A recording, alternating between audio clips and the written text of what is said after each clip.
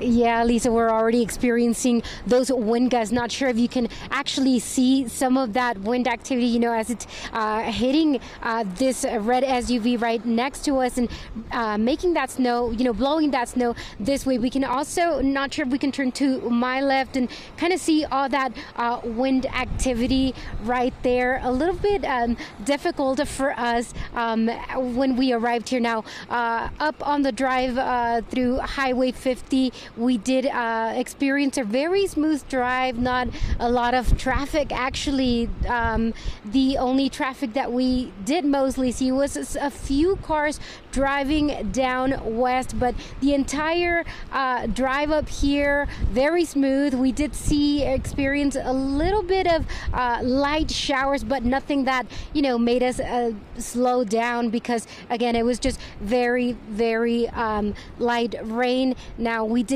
get here about 15 minutes ago, and again, we have been experiencing these strong wind gusts, and from what we know, they're not going to stop anytime soon. We are live in Tahoe. Maricela De La Cruz, KCRA 3 News. And Maricela, we can see behind you the lifts are not running at Sierra-at-Tahoe. As they mentioned, they're closing for today, correct, out of safety concerns?